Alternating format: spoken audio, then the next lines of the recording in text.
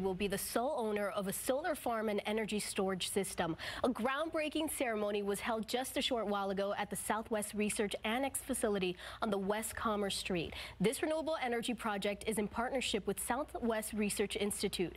Officials say the decision to pursue this project was to ensure the utility remains at the forefront of incorporating new, innovative, and zero-emission technology.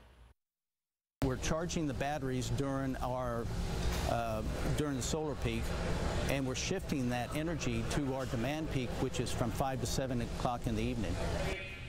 The facility is expected to be completed and operational in May of 2019.